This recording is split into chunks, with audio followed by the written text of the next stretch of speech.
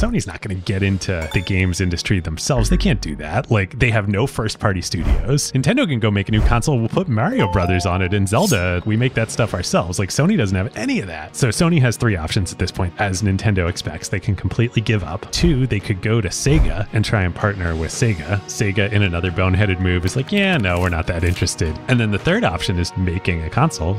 Well, we could just try and do this ourselves. The board and the management team, they vote just abandon the gaming project. Really? It's just like the Walkman. Like, everybody is against doing this. But Kutaragi is like questing within Sony to make this happen. And Oga is like, all right, I see that like you want to do this. This could be big. He transfers Kutaragi and the whole project to Sony Music, to CBS Records, just to like kind of protect it so that like politically they could actually do this within the company.